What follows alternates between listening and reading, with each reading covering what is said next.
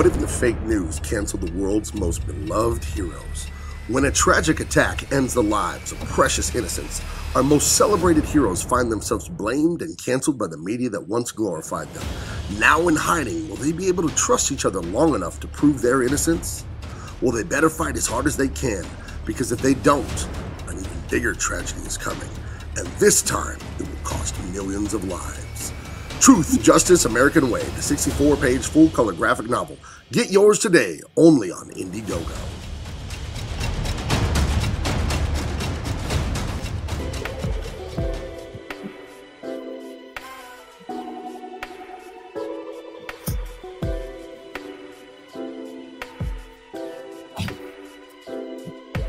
Hi guys, how you doing? I hope all is going well for you. Just chilling on a Saturday, working on some beef law pages. It's got to be dynamic as possible. So here's a little bit of process for me. I drew it on this side. Just a quick idea I had. I want big things moving in the camera, cartoon action. You know what I mean? Anime energy and all that. And I just drew it out. Then I flip it over to see if the anatomy balances and everything's working out. And I redraw it. I use a soft-ish pencil and I don't sharpen it too much because I don't want it to get too tight or anything like that, you know? And then, so I drew it, erased it. Then I drew it the second time to tighten it up, balance it. I drew a skull actually so I can lay out the perspective of his head because that's an interesting angle that we want to get that right. And then I'm going to flip it over this time, and then I'll finish it off. And this is just like typing paper, but it's comic book size. And then I will put that on regular paper. But I'm also going to do a background on a separate piece of paper. There's going to be a vanishing point about here. So it's like you're standing on the street. Like imagine you're standing in the middle of the street, you're looking straight up, and he's coming down. This is a rooftop battle at the beginning of Beef Law. There's this illegal underground fights, and the weirdo, mafioso, rich government elite people like to watch it. Kind of like Van Damme's original movie, Lionheart. So I just wanted you to see this second stage of pencil that I'm doing here. So, yeah, I thought I'd go live with this, hanging out on a Saturday. It is beautiful weather here. My wife is out of town, and I really just want to go play hooky and screw around, go out to eat, and go mess around and not be responsible. So, I am resisting that by doing a live stream with you guys. I wasted a lot of time yesterday. Didn't get a lot of things done that I wanted to. So, yeah, I thought you guys would love to see a little behind the scenes here. Hope some people will come in. Welcome Timmy Mello, welcome Barrett X, welcome Mighty Magic. But yeah, this is a book that is near and dear to my heart. I'm so excited about Beef Law. It is it's a culmination of everything I've ever wanted to do as a writer, as an illustrator, as a fan of like 80s and 90s action movies. It really is my love letter to all of that amazing action pop culture influence. So again, this is just what I would consider production art. This is not actually art you're going to see in some point. I mean, this is just a piece of typing. And I'm going to light box it onto my comic paper. Right? One thing I'm trying to avoid is to tighten this up. I do not want to tighten this. I want to keep it loose. I want that manga, anime. I want that insanity. I think one problem that's happening in American, in a lot of American illustration, and there's a lot of good stuff out there that's very loose and cartoony. But I think one thing that's easy to fall into is trying to be too realistic. You know what I mean? Too tight, too photo reference. There's no photo reference here. I didn't even look at a ton of anatomy stuff or any of this. I'm just trying to go with the big shapes that please my eye. You know what I mean? So, yeah, exactly what I'm doing here. And it is, you know, I'm in San Diego. It is such beautiful weather. It's a Saturday. College football kicked off. Everything in me is telling me not to work today. I don't have to. I'm self-employed, dang it. But you know, I want to do the right thing. I will sacrifice and draw for you guys. I know. I don't like to go around the way too around. But I will do it just for you. I want to make sure the contour is right. The contour is the outline of the shape. And I drew a skull on this side. to help me lay out the placement, some of the geography, the topography, the whatever, and where all these pieces are going to go, and that perspective when you're underneath and when you're shooting up. So let me make sure this is set to live chat. There we go.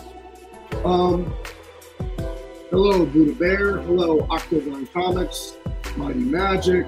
Yeah, everybody gets in. All kinds of folks. Thank you for coming in. And if you haven't taken a look at Truth, Justice, American Way, I encourage you to check that out. The link's in the description. We've done really good on sales, but man, I would like to lift that up even. Oh, exciting item here for some of you that are fans of me and this channel and everything going here. I don't know if you've seen it, but I have been doing Double Impact with Shanthan Jetty, the creator of the Great Sparrow comic. And we do a show every Wednesday night at 7 Pacific called Double Impact, where we celebrate things not unlike Beeflaw. We celebrate everything, Van Damme, Steven Seagal, just all of our favorite action heroes. We celebrate all that stuff. And we review those movies and we laugh. And we love those movies. We don't just like make fun of them or anything. We actually love those movies. Huge part of our adolescence and childhood. A huge influence on my sensibilities as a creator. Faces cookie. Huge influence on me as a creator. And we added the great Jericho Green to that show because he too is a giant fan of it. So it's really fun. We just did Under Siege. Please check that out. That was just an amazing episode with Jericho. Jericho is so talented. He's a great improv comic. You know, I pride myself on my improv skills. And Jero's. See, I'm improvising. That's why I screwed up. Jericho, he's a great improv. He's really got the chops for it. I think it's fantastic. Funny improv. And that's what you need when you're entertaining. The first rule is we have to entertain. We can't be boring. That's a big part of what we're doing. So, absolutely. Check out Double Impact Triple Threat. We have a new intro. Shanthan Jetty made a new intro video and sent it to me, and it's really funny. If you want to see Jericho Green with Steven Seagal's ponytail, you need to check us out. You need to check out what we're doing. It's a lot of fun. Also, another note on the action front, because it's all action all the time with me. So I went to this dinner in Chinatown about 2-3 weeks ago because I did a comic book for Ron Hall. He's been in a lot of kung fu and martial arts movies. And so there was a dinner there, and they had a bunch of luminaries from history of Hong Kong cinema and American martial arts cinema. Benny the Jet Urquidez, I mean, just look him up. He's a legend of martial arts movies. Sheldon Lettich, the writer of Rambo 3, Lionheart, Double Impact, Kickboxer, Bloodsport. He's involved in so many Van Damme movies. Only the Strong, which is another great movie. Sheldon Lettich was there. Paco Prieto was there. He's the heavy in Only the Strong. Mark Dacascos, I think he hosts Iron Chef, or at least he used to. But he's in Pact and the Beast, the Brotherhood of the Wolf, the great French martial arts film. The Sandman from Death Warrant. Just Billy Blanks, the Tai Bo guy. All kinds of people from, what's his name? From Kung Fu Hustle. All kinds of guys were there. It was really cool. The one guy that was there that was amazing, he sat next to me at dinner, was Todd Cinefuente. And I interviewed him for an hour. And his story is amazing. You know, it's the unsung guys, the stuntmen, and photo doubles, all that. And he was Van Damme's first stand-in photo double. But then, eventually, he became a stuntman. And this is all through the era of Knockoff, Double Impact, Death Warrant, The Quest. You know, like that middle of Van Damme's career, that bright spot of Van Damme's career. I think right after Double Impact. And his story is great. And I chopped up that hour into a few interviews. And post it on my channel, so you guys need to check that out. You see, I have my iPad right in front of me right here, so I can do the comments real quick.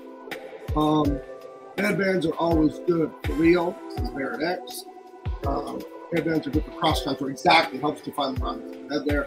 Mighty Choose what's new. Games and comments is Dave. Buddha Bear.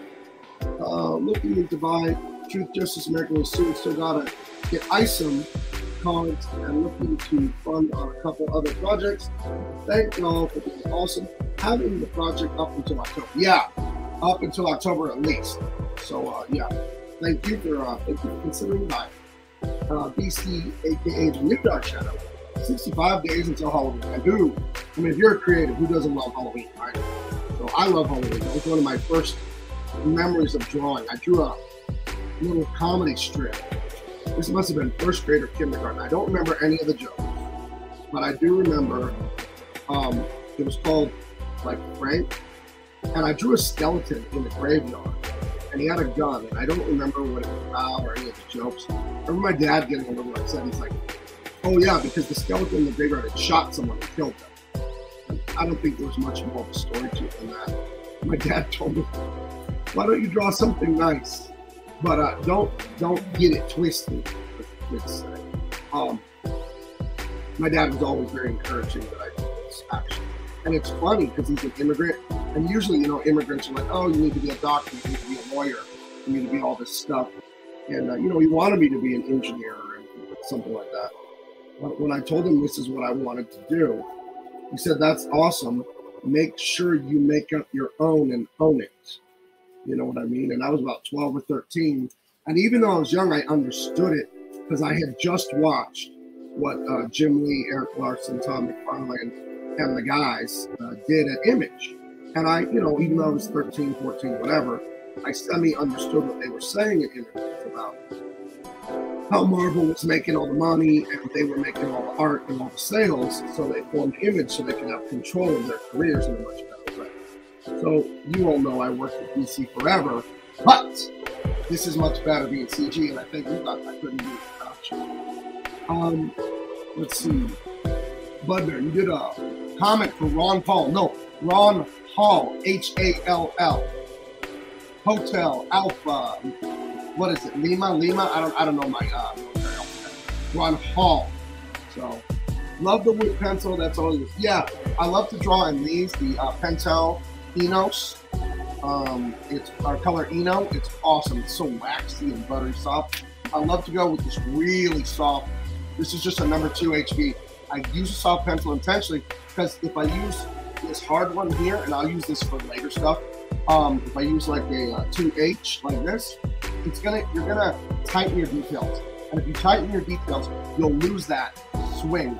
See the swing on this leg here? You gotta keep it soft and keep that contour nice. You know what I mean? So I like a soft pencil to get this done. So, Ladies Man 727, did you see JDA Eric Larson interview that was interview? I did. Temple Run, I hope Eatblog gets wrapped around cover. It will now, Temple Run. Thank you. Great idea. It will now. See, that's one of the great pleasures of Comics Day, is I can interact directly with fans, and the fans are like, "I like anchovies," and I'm like, "All right, anchovies it is." You know what you guys like. You know, if it's sound, obviously, obviously fans can suggest stupid and bad ideas, and obviously creators can have stupid and bad ideas. But the interaction is what's so great. And check this out, though. Even if an idea is stupid, if it's going to make fans happy and sell, then it's not stupid, actually. You know what I mean? Like, personally, I hate seafood. I hate it. And I used to work at Pizza Hut in high school, and people would order an anchovy pizza. What if my little 15-year-old behind was in the kitchen there at Pizza Hut making it great, and someone ordered an anchovy pizza, and I was like, "No, I don't like anchovies," and I wouldn't make it for them. Like, think how stupid that would be, right? Because my job isn't to make them necessarily what I want. My job is, you know, customer's always right, customer service. Now, of course, there are exceptions to that. Customer's actually not always right. But those exceptions prove the rule, the general rule we go by, that yes, the customer's always right. You know what I mean? If a customer's spitting blood and being like the most disrespectful, insane person ever, no, I have sovereignty as a human being. You can't be humanized. But if you got legit complaints or cool suggestions, I'm in. I think the comments are coming. So, let's see. Is Eric Larson making a fool of himself with TDS on Twitter? I don't think he's making a fool of himself any more than any of us that are going on rants about politics. We all get very passionate about this stuff because we believe we're right? I'm under no illusions that everything I've said politically is correct. For those coming in late, this is a technique David Williams showed me. You can see this ghosted out erase part. What I did is I had an idea, and I drew it really quick in pencil to get the general nice contour and shape. Then I flipped it over to make sure the anatomy was balanced and all that, and the contour was nice, and that our big shape is good. Because that's all that matters is the big shape, right? And then after I did the second drawing to balance it correct, then I erased this one and I started over now with tighter detail. David Williams taught me this idea. He says in animation they do this stuff all the time. You know what I mean? I think it's a great idea. I think it's a great way to do it. Jack Dorsey, that's a great name. That's a Twitter CEO. Is in the chat. Welcome. Let's see. Do you have a preference for regular pencils to draw with rather than the pencils? I prefer soft pencils. That way I don't over tighten my detail. Since I ink myself, I don't want to get too tight. I really love drawing with this blue Pilot Eno, just because I love the texture on it. It's really fun. It's like a crayon, but the pencil's crisp. And then I showed this earlier. This is a little too tight, this one. I'll use this one for a minute and show you. If you use a really hard, tight pencil, it's very easy to tighten up your drawing and kill the spontaneous energy. You have to be very careful. I'm sure there are some guys out there that can use it pretty easy, and I can keep it loose with a tight pencil like this too. But it's a bit more of a challenge, you know what I mean? So, but you know, studying so much art with my buddies on the Players Club that we do on Tuesday nights. Tune in on Tuesday nights and watch us on there, please. That show is doing good, but it needs to be watched a lot more because we are going deep. We are sharing a ton of our knowledge as expert illustrators and storytellers. And if you love the inside baseball, the deep understanding of comics and how they work and how it works to be an artist. See, I hate this shape right here. This point. That's not correct at all. There should be a little bit coming out and then swing up. More roundness. More roundness. So we got to go higher. Can you take me higher? That's kind of the way my brain works. When I hear one thing, it will improv yes and to another thing off. But see, so that's where this tracing comes in handy, where you kind of trace your own work and you see mistakes that you don't see sometimes when you have it one way, you know? So, I just realized that would be up there like that. You know, the shorts would be over the cap. There's no way the cap would be in front of the shorts. Right. So let me check on the chat.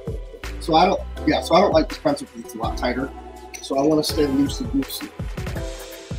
All the animated movies to the TV shows getting cut on the HBO Max and other places need to be. Sorry, this is far away from me, my iPad. Let me try it here for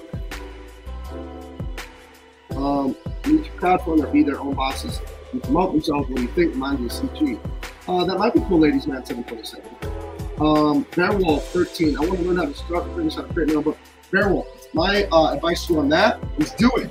It doesn't matter if it sucks, because the first artwork that I did, and David Williams, and Jim Lee, and Travis Charest, J. Scott Campbell, you think of the greatest art, Frank Frazetta. Nobody was good right out the gate and exactly what they wanted. Don't let that very understandable but very unrealistic feeling of, well, I only want to do it if it's going to win, if it's going to be perfect. No, just if you want to make a comic, look at a comic you admire, copy it. I don't mean copy the art and the story, but generally copy it. You know what I mean? Like, okay, this is what it looks like they did. Mimic it. And as you mimic it, you will learn things that no one can verbalize. The experience isn't the best teacher, it's the only teacher. You know what I'm saying? So you're only going to learn how to do this by doing it. I know that's very unsatisfying. That is not what you want to hear. You want to hear that there's some way to learn this and then do it perfectly after you learn it. Nope. The only way to learn it is to do it crappy and get better. That's the only way to learn it. It really is. And you should feel encouraged by that because you have total control of that. You know what I mean? So, absolutely. Let's see. Baradex said Degas said that Degas is an artist. one must draw the same subject 10 times, 100 times, and he will dig out. Right. It's all about repetition. It's no different than weightlifting. Any guys out there that have weightlifted, if you, because if you came to the gym and you said, I want to know how to bench press 300 pounds, I would tell you I have really good news for you. I know how you can do it. Start off benching 135. You do that for a while until you can bench, 185. You do that for a while until you can bench 225. And do that for a while until, you know what I mean? So that's all it is. You're like, I want to know how to make a comment. I want to know how to do anatomy or shortening. Right. So you already know how to learn it. You know how to learn it by doing it and being unsatisfied. And take that, like jiu-jitsu gets you to take the momentum and repurpose it for you, right? That's how jiu-jitsu, a lot of it is like that. Or is that taekwondo? I don't know. One of the martial arts, the guy throws a punch, you grab his punch and flip it. I think it's jiu-jitsu, taekwondo, whatever. I'm not a martial artist. My point is, take that negative feeling of you're not satisfied with how your art looks and jiu-jitsu it, flip it. Use that energy to say, I'm not satisfied with how my art looks, even though it's good. So I will use that dissatisfaction as motivation to keep plugging away. Keep working in the dark where no one can see. That's what you got to do there. And you can do it. Beowulf 13. I want to do a book about Hiawatha, but in a Thundercat style and a combination of all the things I'm inspired by. Then do it. Start today. Be like, oh my gosh, it's Mount Everest. How do I climb Mount Everest? One step at a time. That's all you do. So if you want to do your Native American Thundercats, then start today. I would do the smallest thing possible to make it happen. I would draw some concept art. I'll take the time out and show you some concept art for Beeflaw right here. You guys want to see this? Guys, Beeflaw's going to be so much fun. So much fun. Let me take all this concept art part here so you can see it. But yeah, this is the main character of Beeflaw. His name is Max Volkov. Forced to fight against his will in deadly underground kumites in Hong Kong, 1994. Max Volkov's father has run foul of the Chinese and Russian mob. Will he survive the tournament long enough to expose the British government and their mafia counterparts in their drug running operations? I got to work on the pitch a little bit. Zhang Jing, she's the daughter of the main Chinese mafia boss overlord. We've got Grigory Volkov, he's a butcher, and father of Max and Alex. They're the twin brothers that are going to save the day. This is Chong Chi-hua, he's the big heavy for the Chinese mafia. And I'm going for the Street Fighter kind of art style. And I love drawing in that blue mechanical pencil.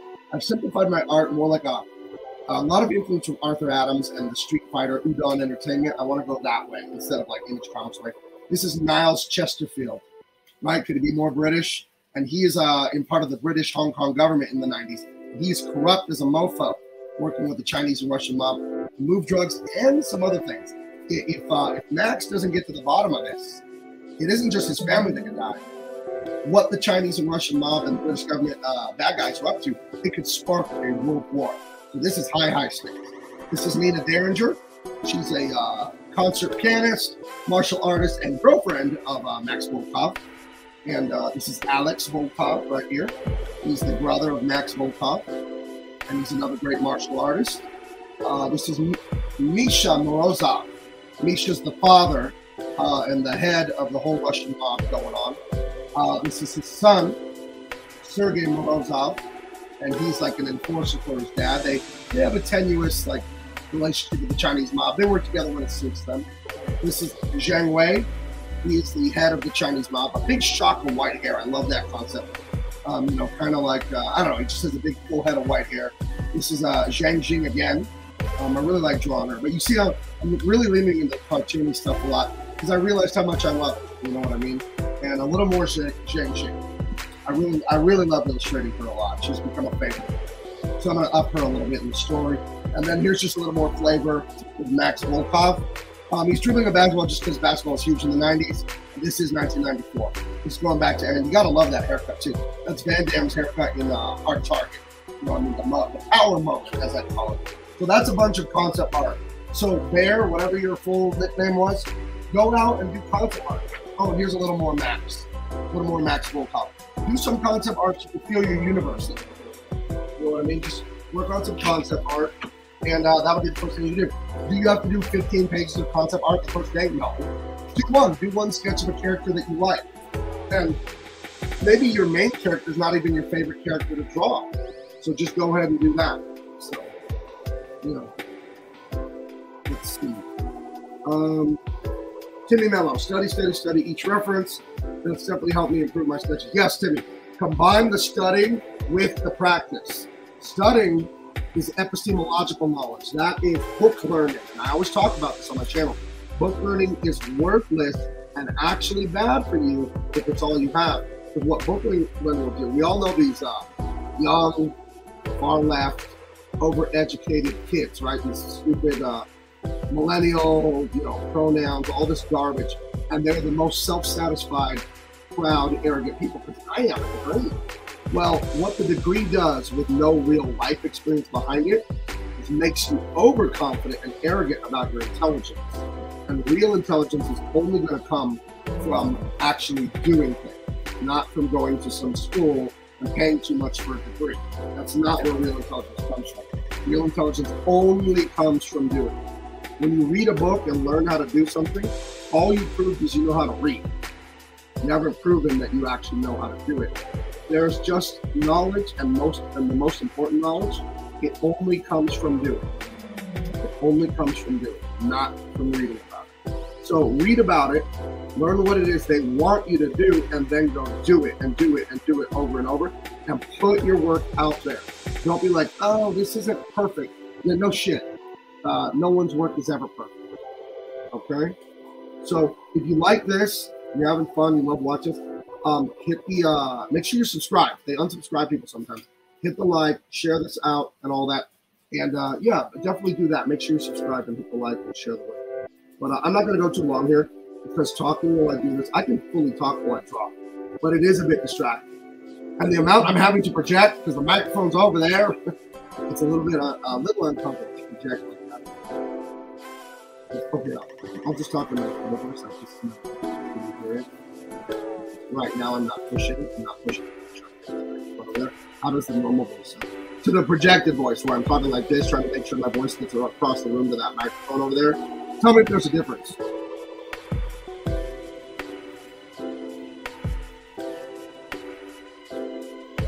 Marcus Kelleher says, I lay out on copy paper, Xerox it up to 11 by 17, a light box for pages. That's good. David Williams told me this, though. He said, when you draw small like that, Marcus, at least in his experience, and I agree with him, and it may be different for you, and I hope it is, but laying out small and then getting bigger, something happened that I didn't understand, and I still can't explain it, but I know what happened, where energy was lost. But if I lay out at full size, oh, his toe's crooked. It's, all the toes are pointing this way, and then that big toe is pointing like that. See, I just noticed that. Look at it, because of the way I drew the toenail. Ah, no good, no good. But we'll fix it right now. So we'll still keep that contour, but we'll change the contour. All right, that needed to go up like that. Goodness. Hold on. Look at my own toe for a minute. Oh yeah. Okay. Yeah, that was too far to the side. What am I doing?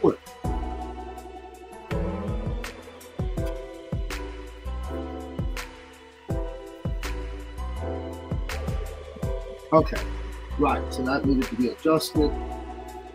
Hold on, that's all wrong. The thing I was tracing was really wrong, so I'll get rid of my underdrawing that was incorrect. Come out here. Okay, that's much better.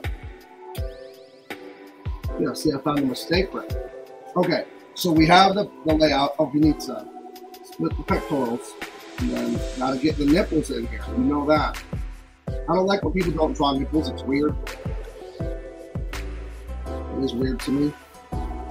I mean, what is the point of being a comic artist if you can't draw nipples? I feel like his face needs to come out a little bit more. There we go. There we go. Oh, and then what I love is whether it makes sense in physics or not, to always make sure I draw the bandana. And whenever I draw the bandana, it does remind me of being a fan of the Ninja Turtles. So there's your Max Volkov flying in, and the buildings are going to be straight up. So the vanishing point's going to be like here. So just imagine like a building like that, right? Like a building there, and and then another building going to vanish here. So we are like looking straight up, and it's a rooftop fight with a bunch of rich elite watching it. So that's this layout here. I'm gonna look at the chat and then I'm gonna get out of here. But I thought I'd do a little live stream laying this out for you guys to capture. I really need to go have some lunch. I'm gonna barbecue some chicken in the backyard. So I'm gonna look at the chat and then I'm gonna go. Hit the like, subscribe, guys. Go buy Truth, Justice, American Way today. I'm having such a good time working on it. Talking to Dave Williams. It's coming along beautifully. We'll have some more updates very soon. Chat. Marcus Keller, we were talking about laying out. Yeah, I see that you've laid out full size. I try to keep the layout sketchy, so I'm drawing at the big size, not tracing. Okay. What's your favorite thing to draw, Mighty Magic? Action-filled men in powerful poses and beautiful women, women's faces. Werewolf 13. Next step is getting on the right materials. Drawing on Dollar General art supplies. The supplies don't matter, man. Supplies don't matter. The artist, Michael Jordan could have won in shoes from Kmart. Michael Jordan could have won in his socks. It doesn't matter. The art supplies, they can matter, like help you efficiency and precision. But you can do good. I mean, these are Amazon pencils. I bought a box of like 500 of them, right? So I bought a box of a bajillion Amazon pencils, and every time it gets down to about the nub like that, I just toss it and use another one. Okay, so I'm gonna go. Make sure you guys go get Truth, Justice, American Way today. I'm gonna have signups for BFloss sooner or later. I'll talk to my compatriots, see what Ethan, see what David, see what everybody thinks will be a good time to launch this book. I'm thinking this book will be next year, like February. I think I might launch it. Okay, I'll talk to you guys later.